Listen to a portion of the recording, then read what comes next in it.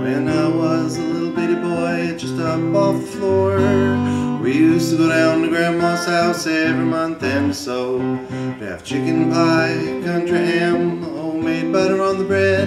But the best darn thing about Grandma's house was a great big feather bed. It was 9 feet high, 6 feet wide, soft to sit down a chick. It was made from the feathers of 11 geese, took a whole bolt of cloth for a tick.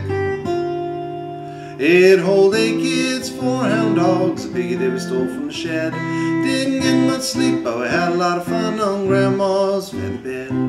Well, after supper we'd sit around the fire, the old folks spit and chew. Pa would talk about the farm and the war, and Granny'd sing a ballad or two. And I'd sit and listen and watch the fire till the cobwebs filled my head.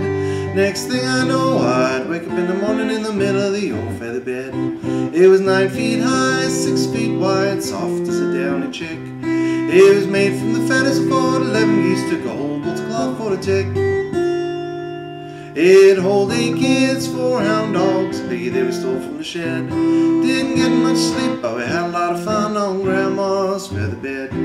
Well, I love my ma and I love my pa, I love Granny and Grandpa too. Been fishing with my cousin or wrestled with my uncle, I even kissed Aunt Lou. Ooh.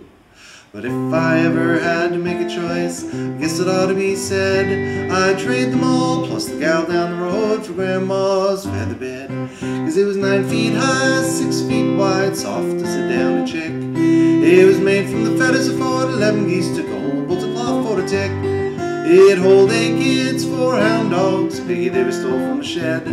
Didn't get much sleep, but we had a lot of fun on Grandma's feather bed. Didn't get much sleep,